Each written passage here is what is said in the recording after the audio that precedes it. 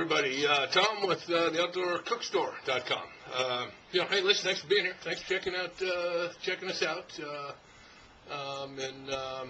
Special thanks to all our subscribers, both our YouTube subscribers and our newsletter subscribers. And incidentally, if you haven't signed up for our newsletter, be sure to do that. Free newsletter comes out twice a month, sometimes 3 times, and we run product specials at our main store, the OutdoorCookStore.com, for all of our newsletter subscribers. So if you haven't signed up, be sure to do so today, either at our main site or at our blog, theoutdoorcooks.com. So anyway, once again, thanks. And what I thought I'd do today is going to do a little cast iron cooking on the Bayou Classic dual burner patio stove. And thought we'd do a little fried chicken. Now, first of all, the patio stove, what you get with this, you got 2 6-inch cast iron fry burners, 55,000 BTUs each. Now, this thing will, it's a very versatile machine. It has the extra, legs to lengthen. But I don't know if you've been following the blog. Just not too long ago, I did a video where we went crabbing, and I used this with the legs off to boil crab in one, and the other one to simmer some seafood stock. So this will boil up water real fast. So for crabbing, it'll heat up some oil for your frying turkeys, or if you're a homebrew guy, this is a great little stove. I mean, at 55,000 BTUs, these things will boil up water, 3 to 10 gallons pretty darn quick. You need to put the legs on and use it like we're using today for a camp stove. The one thing you have to be aware of, though, is these burners are hot, so you don't need a whole lot to heat up your cast iron pans for frying up some chicken. So let me go ahead and we'll show you how this gets lights up. What I'll do is first get this opened up and turned on. Okay, right here is the air shutter valve.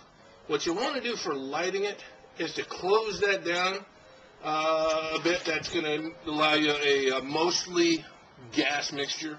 Makes it easier to light. Put on a little fuel. And there we go. Now, just to show you, the seal cranked up pretty good. And if I close that down, or open it up, I should say, so it's more air, that orange flame goes away, and that's a hot fire, folks. But for this operation,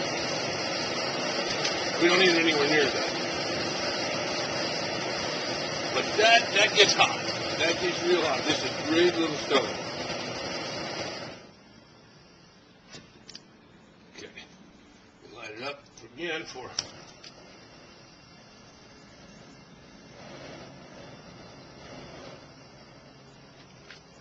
That's pretty hot. Yeah, you don't need a lot. So anyway, I'll get this one started. We will warm up these pots, get our oil going, and then we'll be back and do some fried chicken. Okay, my oil's getting hot enough. Put about a ½ inch of oil in each one. What I'm going to use, I got a 3-quart covered skillet, Bayou Classic, and then a Bayou Classic cast iron Dutch oven. I could use just a regular skillet. I like these. Number one, because I like to have the covers on. I think it cooks the chicken more thorough and both sides of the chicken. And the other reason, if you're using it inside, the high walls and the lid's just going to really help you with that splatter effect. So, what I did with the chicken was I just have just cleaned it. I've got legs and thighs here. I just cleaned it with water and then patted it dry. And then just flour with pepper, paprika, and some poultry seasoning. And that's the way I like it. Simple, but boy is it good. Now we put these in. Let them boil, let them cook about 10 minutes aside.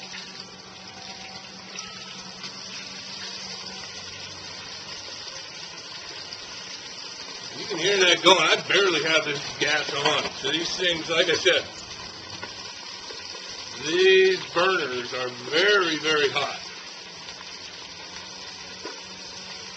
One more in there. Cover that up. I'll turn that down just a hair in a second here. So that's pretty hot. I'm going to get this guy in over here. Now you don't want to put in too many pieces. You want the oil to wrap around. You don't want to overload your container. So put 3 in there, 5 in the other.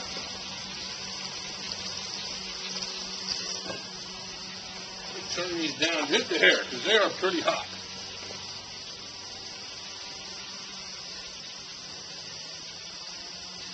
Open that up.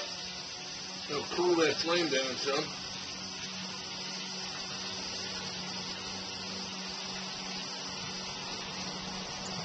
That'll do it. And we'll be back. Okay, it's been just about 10 minutes, a little less, about 8.5. Golden brown. You gotta be careful. Just a little burnt right there. Try to turn that down. So you just have to be careful not to get it too hot. If that's something good about it. Half inch of oil. That's gonna be pretty darn good. Pretty freaking good.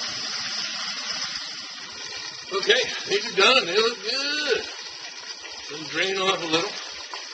I've got one more small batch to cook.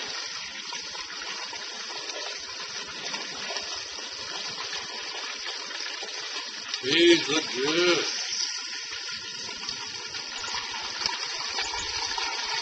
Once again, that's just I just put flour on these.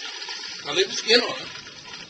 You can do it skinless, you can do breast, whatever you like, but I like to do it. I just put flour on it with a little, and some seasoning, and fry them up. That is the way I like them. Give these a minute to cool, and we'll bite into them in a minute. So we'll be right back. Okay, I put my one last batch in there. They're still pretty hot. Try this one a little cooler. Let's see how it's the case.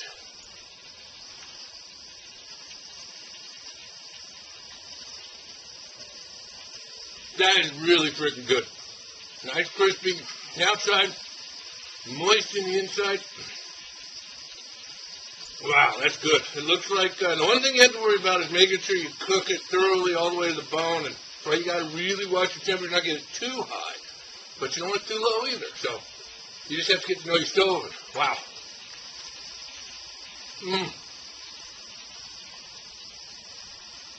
That's really good. That's really freaking good. So anyway, folks, thanks for watching.